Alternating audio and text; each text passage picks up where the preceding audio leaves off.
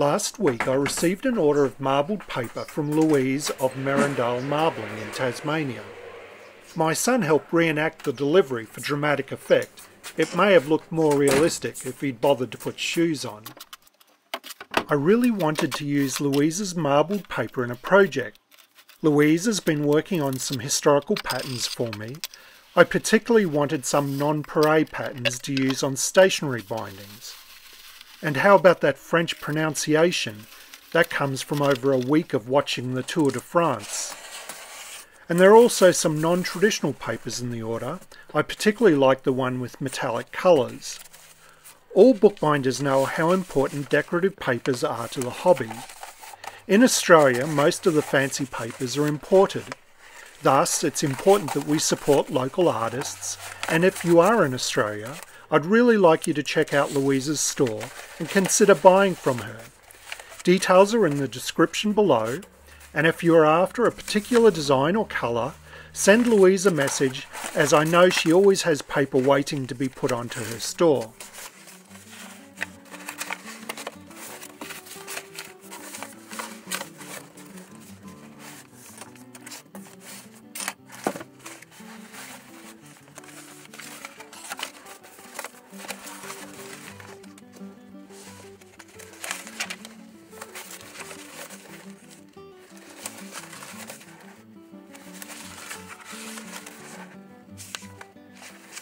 I also needed an easier project since I had a lot of work this week and lost a full day to a power outage.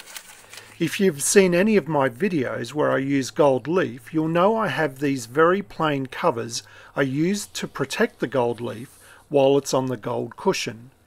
I've been meaning to dress these up for some time and decided the time had come. I really wanted to use the metallic design, but I liked it so much I also wanted to save it for a project. Instead, I picked what I believe is called a bouquet pattern. Since I'm running out of time, I've also decided not to do my usual voiceover describing in detail all the steps. I hope the video will be clear enough. I'll make the cover the same as the trays in the clamshell enclosure or the slipcase. I'll cut the base to size and laminate it to a piece of cardstock. Some people think this is time consuming, but it makes attaching the walls so much easier. I'll make the tray 120mm square with 20mm high walls. If the tray was not square, I would make the board grain direction the same as the longest dimension. This minimises expansion. For the walls, I put the grain direction in the long direction too. This means if there is any expansion, the tray just gets slightly taller rather than trying to break the tray apart at the corners. The only other thing I think is worth mentioning is dry fitting of the first two flaps inside the tray. This paper is fairly heavy, maybe 120 GSM. To make it easier to turn in the first two flaps inside the tray, I first fold them in dry and mited the corners in the base. This made putting them down much easier once they had been glued.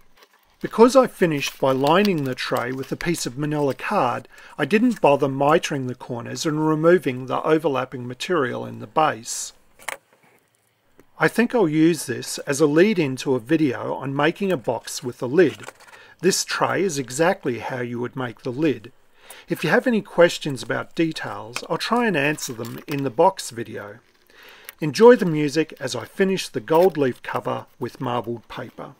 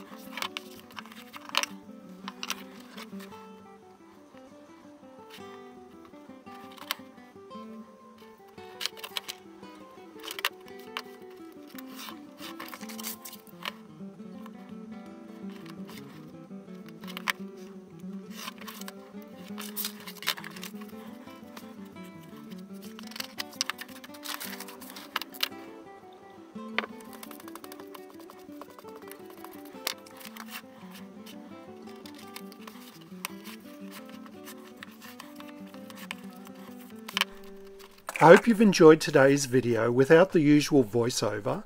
As always, I really appreciate you hitting the big thumbs up button.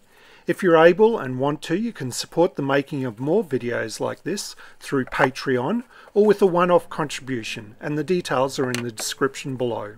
To find videos I've made on specific topics or other projects, the best place to go is the Daz Bookbinding Video Guide.